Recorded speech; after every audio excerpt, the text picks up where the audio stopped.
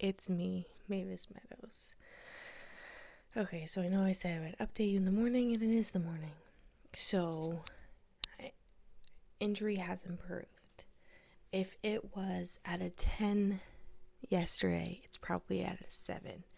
Not that like it was hurting me at a level 10, but if that was the worst the injury was, and it was a number 10 yesterday, it's probably at a 7. So I'm feeling pretty okay with that.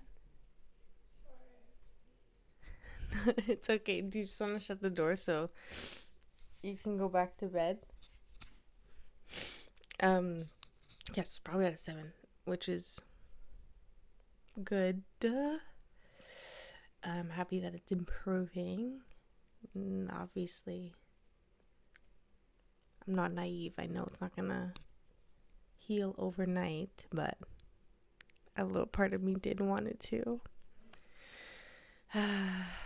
But yeah, I'm gonna go on the treadmill now for 30 minutes. Gonna do a light walk, not my normal interval walking.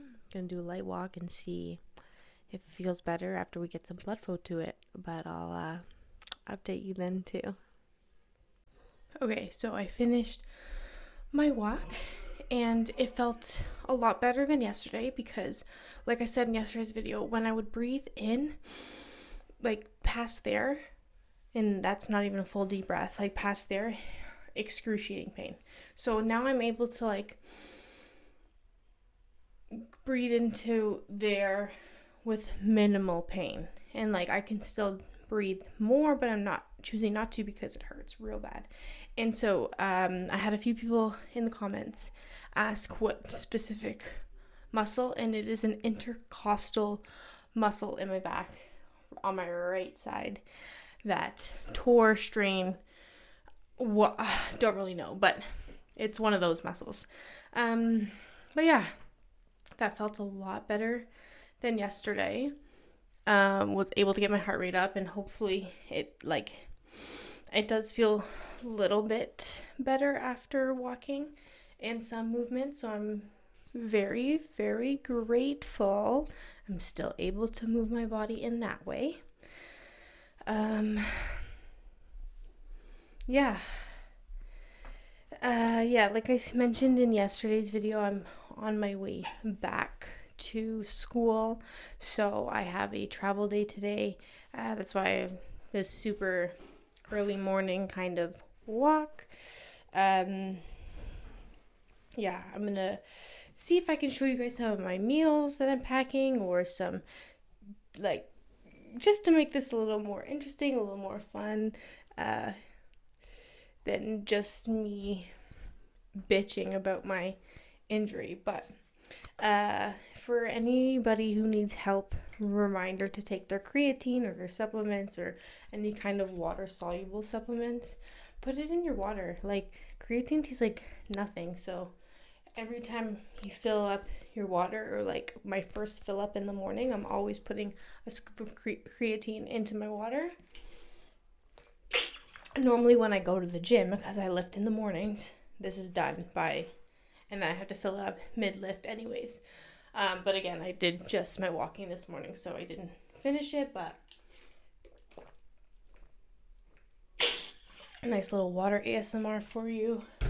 But yeah, a little tip and trick, put your creatine in your water. I used to also put it in my coffee, but now I don't drink coffee that early in the morning. Yeah. Let me show you some meals. Okay, so I've been prepping some meals for now and then for when I'm on the road. So first we've got 100 grams of chicken breast and 2 cups of broccoli. That's what I'm going to eat now. And then for the road, this is what we were looking at. Cucumber, apple, carrot, and in here we've got 100 grams of chicken and 100 grams of tilapia. The macros are good on all this. The only thing is I'm not gonna have access to a microwave, so that chicken and tilapia is gonna be eaten cold.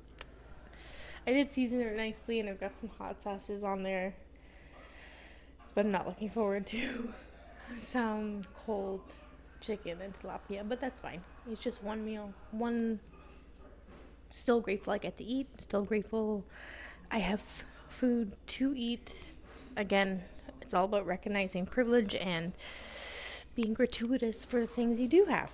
And I'm grateful I have access to so much food. But